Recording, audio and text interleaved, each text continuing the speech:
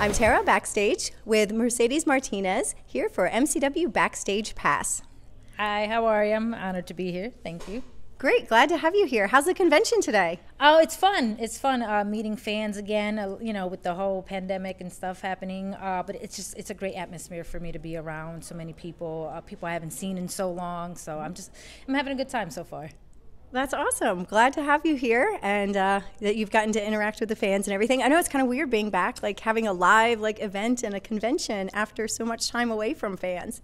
Yeah, it's a little nerve-wracking at first, and then you just kind of get used to it, get into that groove, and then, you know, sanitize your hands and just be like, yo, Dad, give me some palm, you know. But to be honest, it's you know, it's very exciting. I'm very happy. You know, for the last year and a half, it's been, you know, closeted in my home and close quarters, so just to be out in air and breathe and just be able just to be smiling and just see people having a good time. That's what I really miss most. Yeah, awesome. Well, wonderful. What things do you have on the horizon for you career-wise that we can look for? I don't know. No. Wrestling?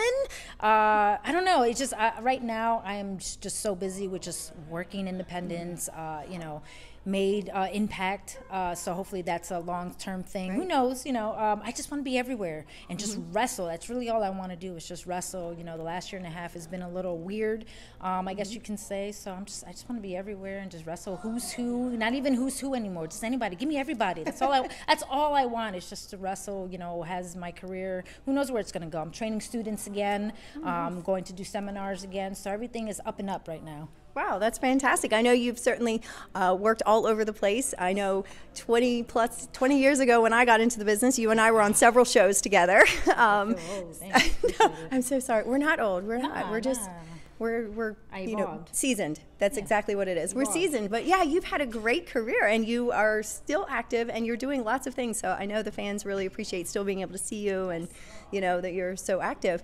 Now I have one more question for you, and that is, if one of these two things had to go, would it be fitted hats or Batman?